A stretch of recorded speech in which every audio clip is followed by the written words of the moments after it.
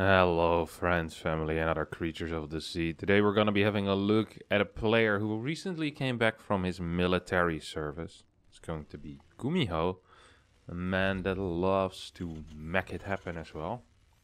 He was actually sending out an early SCV here. So I'm most likely going to be going for... Well, if we're going to not see a second SCV send out, it's going to be a Proxy Reaper. Not the worst build here on a map like Romanticide. Of course, you can build your barracks somewhere over here. You have this area to jump up on. You see Zest already actively scouting with his first probe. We'll see if he's also going to go to the right side. Definitely seems to be the case. The question is, will he return back towards the middle? Or is he going to go out on the right? Oh my god. Gumiho knew. This is prepared, okay? I was gonna say it makes no sense to build it up here. Most of the time, when people scout towards the right side, they're also gonna go towards the far right side to check, hey, what your opponent is doing. But Zest, no. Zest is just gonna scout around his base, the closest by locations, and then it's gonna play, I would say Nexus before core, but no, it's actually gonna be core before Nexus here. So, even though he doesn't scout, usually when players don't scout, they play Nexus before core. Because even with a core before Nexus, with a no scout, you're still gonna end up losing to builds like a 2-Rex Reaper, or 2-Rex Marines. This comes in at a weird angle. I wonder if Zest noticed that. I think he might have noticed that, but I mean at this point there's not much you can do about it. Second gas will get taken, and we'll see the Reaper pop out soon. We'll be able to jump up here. The path towards redemption, the path towards kills is going to be relatively short. Look at him. He's already sending a unit here. I think Zest knows. And I think Zest wants to wall this off, but he's not going to be in time. Doesn't quite have the money, but he definitely knew. Oh no. Not going to be able to get it. First Stalker gets Chrono Boost. Second Stalker already queued up as well. There's no battery on the low ground. Reaper. Ooh, this bunker's in a really bad position here. I'll explain to you guys why that is later. That his Reaper will still just be able to pop out of... Oh, what? Was that? That must have been a massive miscommand. Why is the Reaper going back home? He just built a bunker and then... Okay, very odd decisions with the Reaper movement. First of all, sending the Reaper back in. Well, it was completely fine to be sent into the bunker. The reason why this bunker is so bad is because it's too close to the high ground. So you could just put your Stalkers on the high ground and shoot at the bunker for free. Even the repair couldn't be done because any point of the bunker was in range of Stalkers. So a really weird opener here out of Gumiho. And we're gonna be following this up with, well, what is this, a mine drop perhaps? Yeah, maybe a mine drop. Armory, okay. So closed mines, that's an almost dead Reaper, but not quite. Armory is being built here. Oh, Zest is hunting for that Reaper. He's going to get it. he was trolling him a little bit there, just moving right next to him, saying, "Hey, I know what you're doing, buddy. You know that I know. You know that I know." We have the classic Zest Hellion pylon here. This pylon is only useful if your opponent plays Hellions. If they don't play Hellions, it doesn't really do much of anything. This probe's gonna go try to spot for a drop. Is barely going to see it actually. That's extremely nice because Blink wasn't here yet, which means that these Stalkers need to be in position to find this medevac. Gumiho can go towards the dead space. Should pop in here into the natural first. Yeah, really should. Drop one. It's gonna go for a double drop. I don't mind it. There's no robo here yet, which means this natural base is not going to be mining for a long time. He gets an armory only to get a single mine drop out.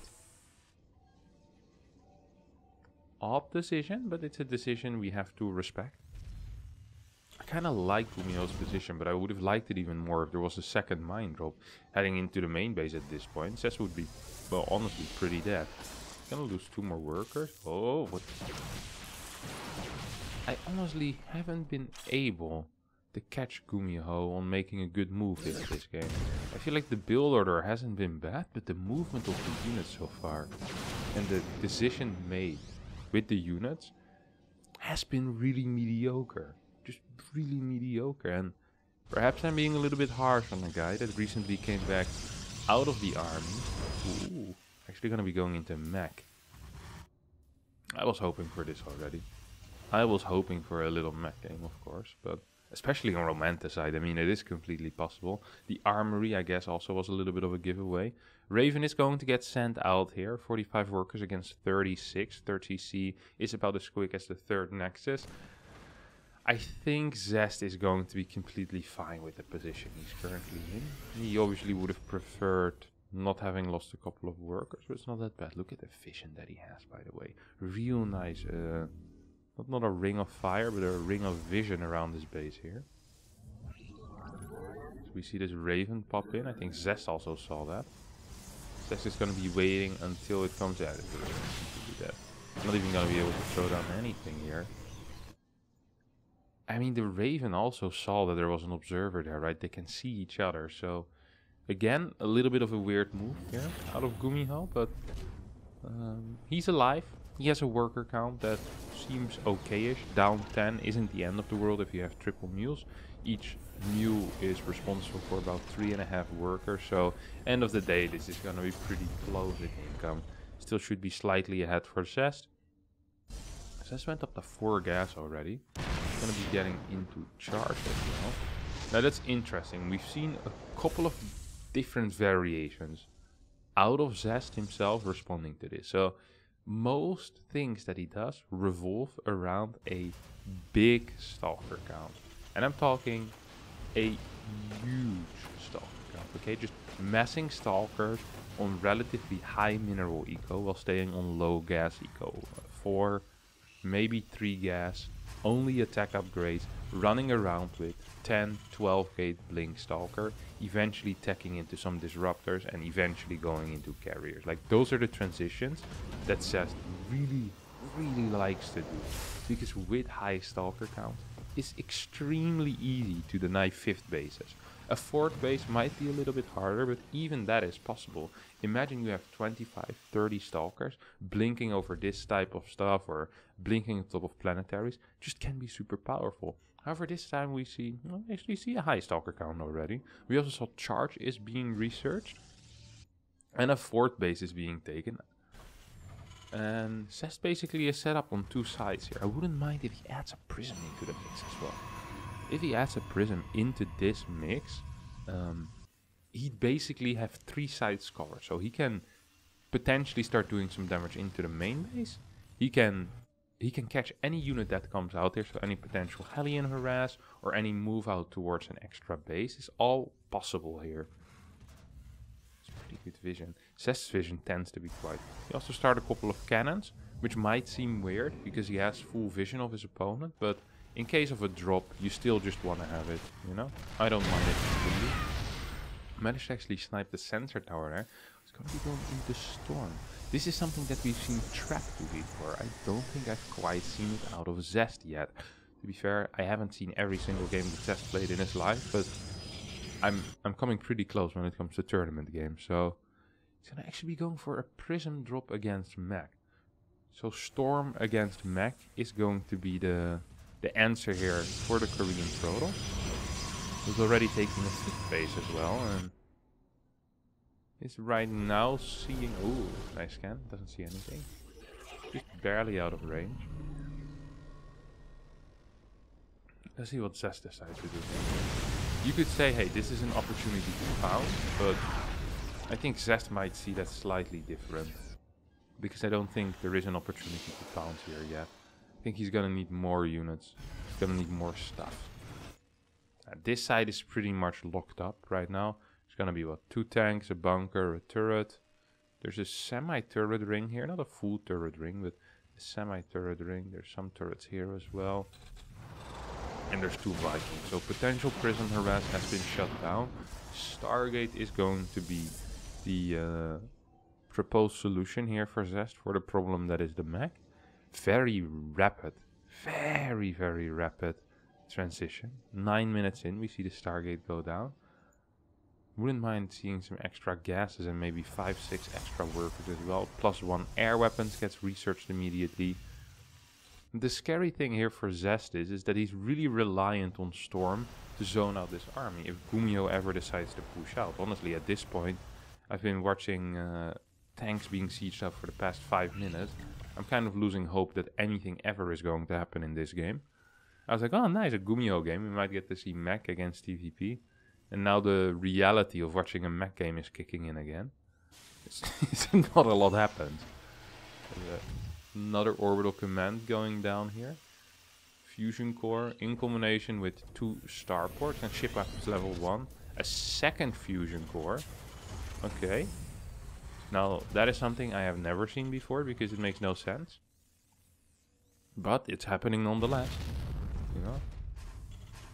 Did he just cancel it? I just canceled it and went for a 5th starport instead. Okay, so it's going to be 5 starport battle cruiser as a transition. Mass battle cruiser out of mech. And Zest is opting for carriers here. Now, you could say that is a little bit silly, especially because Zest has full vision of what his opponent is doing. He sees the fusion core, he sees the starport being added. He could have a look at the other starports as well, right? He could just go and look at that. He isn't, and in that case, he might actually decide to go for something like Tempest, because Tempest against battle cruisers are really good, and carriers against battle cruisers are good as long as you have way more carriers than the opponent has battle cruisers. But if that's not the case, you're actually just gonna lose most of the time because you get Yamato to death. We have vehicle plating level 2 on the way, we have ship weapons level 1 about to finish as well. As this is the first piece of action that Gumiho is willing to send out. 4 carriers are already saving up. 2 robos on the way as well as a robo bay, dark shrine, potentially for some dark templar with blink, of course, or some dark templar without blink. Gumiho is one of the more patient people in the world. Yes. He really doesn't care about doing anything. He is practically playing single player at this point. Just building orbital commands, floating his next command. Perhaps he expands like every 2 minutes or so. Like that's his goal, you know? So the first 2 minutes you have your number 1 base. Then at like 150 you build your second one. Then at 4 you build your 3rd base. Well, in that case he would be way behind actually. Man, I'm really bad at counting. I actually thought this was gonna work out. Is it 12 minutes? 5 times 2 makes a lot of sense. Forgetting that also the first base already counted. Oh, aggressive blink forward here. This is a fight that looks awful here. For Zest, he wants to snipe this base, but it can lift. Holy crap, that was a terrible fight. Only down 300 minerals though, total, in units lost. These battle cruisers get spotted. Let's see if they actually get spotted, or if Zest right now is too busy looking at this drop. Seems to me like he's a little bit too busy looking at this drop. The moment he starts looking at his opponent's base though, should be able to figure out what's going on. Is he really gonna reveal your storm like this? No, right. No, the answer is yes. Loses a Templar as well to this, kind of painful.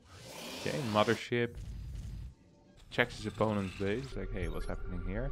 Hasn't really seen the battle cruiser yet. I don't believe he has. Meanwhile, the battle cruisers are in the middle. Oh, now he's seen it, for sure. Now he's seen it for sure. Let's see if he has any response other than just straight up attacking into this. I think the answer is no. He's charging up his interceptors on this rock, so they don't need to come out anymore. And look at that damage output on the interceptors. A lot of the turrets going down immediately. I actually don't think he was aware of the battle cruisers. He looks kind of shocked. He looks kind of gobsmacked. Level 3 air weapons on the way. Mothership is about to finish as well. We have 7 battle cruisers against 11 carriers, which means there's going to be 3 carriers shot at an instant by Yamato cannons. And then the rest of the fight still should be kind of okay for these battle cruisers. Plus 3 ship weapons not starting yet, by the way, which is also an error here. Out of Gumiho. Oh, here come the Yamatos. 1, 2, 3, 4, 5. Boom, boom, boom, boom. Missed target fires only damages 3 separate carriers before he manages to teleport out. We have a... I don't even know what this is. But it is here, so It is what it is. We have a tank run by as well coming out. I much would have preferred to see these battle cruisers used aggressively, by the way. So moving into a base to teleport back. That is usually how you want to be using your battle cruisers. Doesn't seem to be the case here for Gumiho. Gumiho is kind of doing what he's been doing this entire game, and that's sitting at home and sending out units once he doesn't need them anymore. This is the most interesting way of playing mech, or playing StarCraft that I've ever seen. What do we have? We have 8 battle cruisers. We're gonna go up to 13 against 10 carriers. I really think if you have an equal amount of battle cruisers to carriers, it's that the battle cruisers are just simply better. I really think that Zest needs to be careful. I have a strong belief that Zest needs to be careful here. These upgrades are crazy as well. +3 vehicle plating. It's gonna help so much against these interceptors.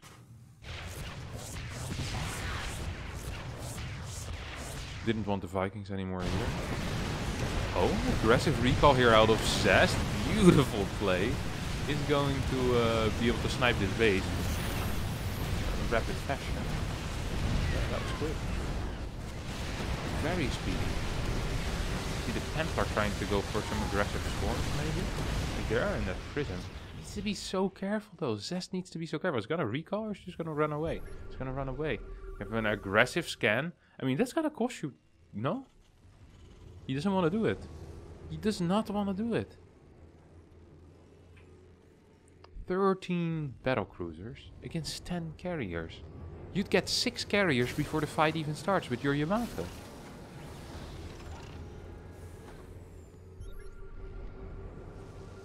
Six carriers. There would be 4 left. You have almost 3 ships. Like, I think this is a very scary push here. I like that Gumiho is going with everything actually, because then the Stalkers also aren't really helping so much against these battle cruisers. Look at this army. This army is massive. Absolutely huge. Gumiho just needs to target his Yamatos correctly. 2 per carrier, not more than that. And he's just pushing forward. He says, oh, alright, Zest, you had your fun. You blinked into me thinking you could do anything. I don't think he can. He's so slow. Why is he not fighting? Can't you fight this? There is... Oh, aggressive recall. No. Oh, proxy nexus. Into an aggressive recall. I love this play so much, but he needs to be so careful. Look at all these Yamatos gonna go off. Wait, 3 going down already. Oh, that's the first carrier going down. Now we're gonna need to see another recall. Recall away from Yamato? I don't think so. Oh, blinked on top of this. I think this is really bad here for Zest. I think he's going to lose everything. Yamato. So yeah, this is awful for Zest. Look at this. He's gonna lose literally every single carrier. These battle cruisers still alive. The prison will help out though with some reinforcements. And as there's no tanks here, these Stalkers actually might be able to really contribute to this fight. But the battle cruisers are just too good. He can't recall out of this. Oh, Zest. This is not a good fight for you. This was a little bit too aggressive. How slow they kill each other. 2 massive battleships fighting. But yeah, the battle cruiser. This fight could have happened over here already, and then Gumiho can just push through with his tank army. I really believe that that Gumiho underestimated his army. This is a crap ton of defense, by the way. Holy crap, this game makes no sense. For the first 15 minutes, nothing happened. Now we've been having unique action after unique action. I've never seen this crap before in my life. Now Gumiho is gonna start doing what I was mentioning earlier. So what you do is you just fly across the map with your battle cruisers, you kill a base, and then you teleport either to a different base to sacrifice their life, or you teleport back home. And in order to combat this, you need insanely good vision on the map. This is kind of lucky here. Or for Zest actually. He does end up losing that, but he knows now, okay, there is battle cruisers going that way. Gumiho actually is transitioning out of battle cruisers. This is just the oddest game. I feel like he finally had a leg up in this game, and now it's like, well, you can't anymore. He's gonna keep hiding his battle cruisers. This base is extremely vulnerable. If only Gumiho knew about it. He knows about this Nexus. Gumiho is actually going for the long con. He is just playing the slowest game that I've seen in my life. We have 12 mines on the map now, which could potentially be helpful against a... well, against a what actually? I guess against Tempest it wouldn't be too bad. You need to teleport, buddy. Other side of the map? Where are you going? Just go kill this base and then go over here as well. If Zest can take this base, or not this base, and he can't take these either, I think Gumiho's in a pretty okay-ish spot. He still needs to get a couple more trades like he has been getting. He's up 6k. And these Tempests are out. They don't actually have the tectonic destruction or whatever it's called. The big upgrade deals a crap ton of damage. You have 5 battle cruisers. Finding a little base over here. I think a recall is ready. I'm not sure if you want to recall into battle cruisers, if you're not quite sure what's there. This is scary. This is scary. Okay. Aggressive blink forward. Here comes the mines. The mine flank. Oh no. Is this working? No way, right? Oh, big hits actually. Very big hits on all of these Tempests. You can go again with the mines. You can chase. You can chase this. You can chase this. Go in. Yeah. No, go in. Yeah, you should go in. I really think you should go in. You have drilling claws, man. Mines are so cheap. You lost the battle cruiser now. There's 5 more battle cruisers on the other side of the map. And having to kind of have a skirmish with these mines is super annoying because it takes so much time, and that's time that these battle cruisers have extra to deal with your outside bases. I think that's really cool. I think these battle cruisers should already be going over here right now. Kind of using them, you know, like sharking a little bit on the map. Multiple groups of battle cruisers. It makes it so difficult to fight. So difficult to fight. Right now we see that Zest is hunting for these BCs. At the same time, Gumiho is going to send these bad boys in, and I think that's going to be one dead BC at least. Second BC will get taken out. No, it won't. Gets home with a single HP. This mass battle cruiser strat is crazy. Now Thor transition coming in as well. Here comes the next round of battle cruisers. As this base is most likely going to get taken out. And it's not just going to be this base, because this base also isn't that well secured. I mean, there's a couple of stalkers here, but the recall will need to be used. We still don't have tectonic destabilizers. That was the one I was looking for earlier. But these buildings take a little bit longer than perhaps they should. Thors are going to absolutely wreck these Tempests if there are no disruptors in the neighborhood. And I think there are no disruptors in the neighborhood. What is the upgrade? Okay, we only have +1 vehicle weapons. That's not the greatest upgrade here for the Thors. Thors, of course, need to be using that single target damage. Yep, there we go. See, at least one of the Thors turning into the correct one. There we go. Second one.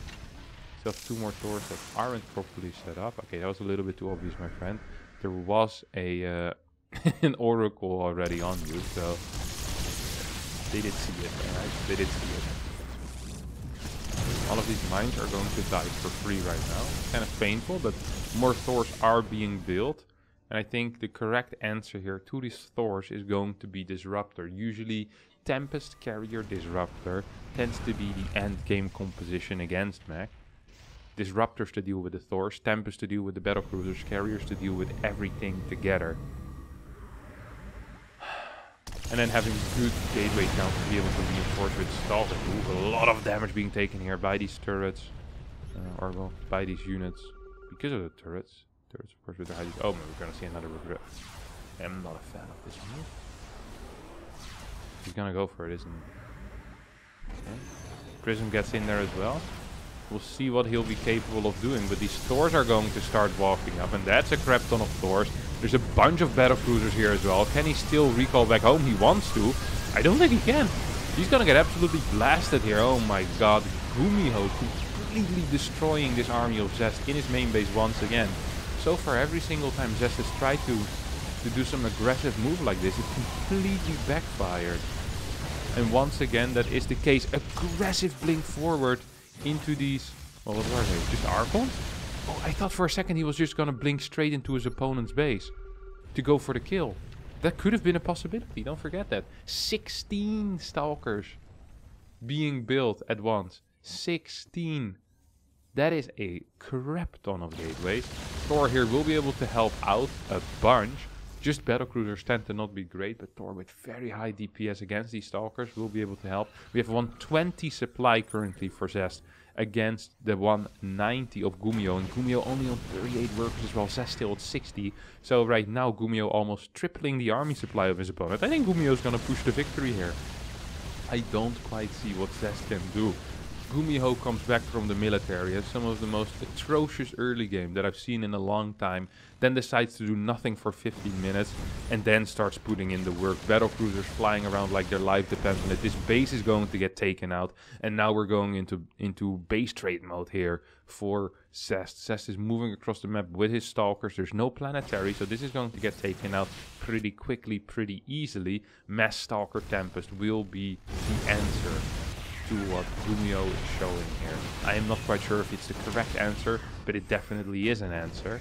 We're gonna see these stalkers being cornered. I wonder if there is the recall available, so it might be helpful. Stalkers will need to recall. Yep, gets the recall, and at the same time this base is gonna go down as well. These Hellions turned into Hellbats, so we'll be able to roast a lot of these probes in the dying seconds here. Base is still going to go down as well. Unit loss still heavily in favor of Gumiho, but he needs to be careful because he's losing base after base. There's a big blink stalker count here on the bottom. That's the problem if you don't have that many battlecruisers. Battlecruisers also function as a way to fight off harassment and to harass themselves, but without them you're not actually going to be that strong. Right now 155 supply for Zest, 147 for Gumiho. It's nice that he's up in the resources lost, but if you're not actually mining more than your opponent, and you've been mining off 5, 6 bases this entire game, and your opponent has been mining off of 8 with a higher work count, then yeah, it's going to suck for you. This base also is going to get taken out. There's one more orbital over here. A couple of tanks will be able to...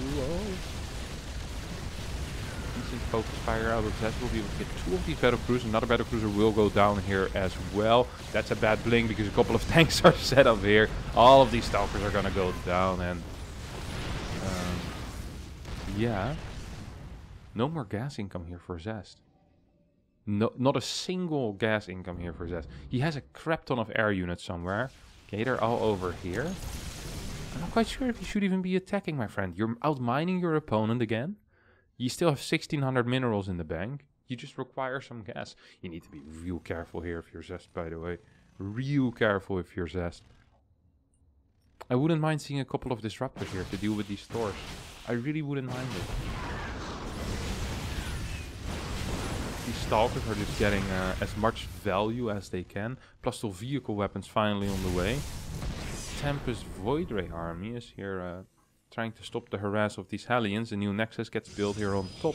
These 2 gases are taken, which means that the gas mining now resumes here for Zest. Gumiho... is Gumiho aware of that bottom left base? Oh yes, he is. He recently scanned it because he saw the gas.